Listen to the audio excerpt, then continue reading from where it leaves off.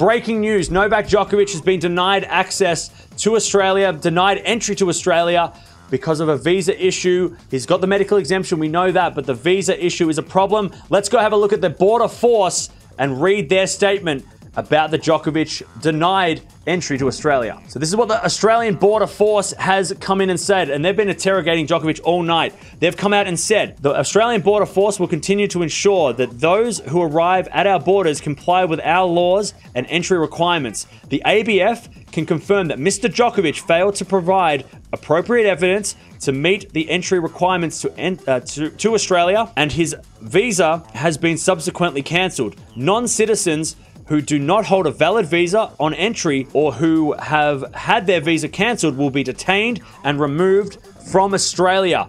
Now let's go to the Prime Minister's comments. About an hour ago, this is what Prime Minister Scott Morrison had to say about Djokovic. Mr. Djokovic's visa has been cancelled. Rules are rules, especially when it comes down to our borders. No one is above these rules. Our strong border policies have been critical to Australia having one of the lowest death rates in the world from COVID. We are continuing to be vigilant, and both of those are on Twitter. Go check them out. I've retweeted them for you to read if you want to read them yourselves. But that's the story. So Djokovic is being detained. When I say detained, he's been put up in a hotel while he waits for his flight out of Australia back to Europe. He's going back to Europe. It's a crazy story.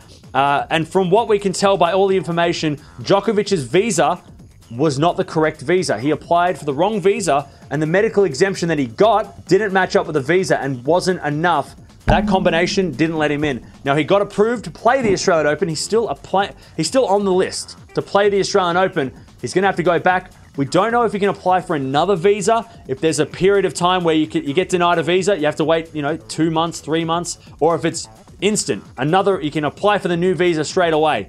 We'll find out. But the medical exemption, he apparently also doesn't have supporting documents for that. So again, it's a little bit murky. It's a little bit gray, the area of what's happening. But that is sort of where we're at now. And it's an ongoing story. We're going to keep up to date with it all day. But let me know in the chat. Let me know down in the comments below if you're watching this video in the replay.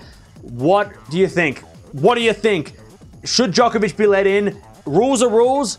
But should Djokovic be allowed to play? Could this have been avoided? Let me know down below. It's a massive story. It's bigger than tennis. It's become a political COVID world law issue. Djokovic just being the face of it. What a day. What a crazy story.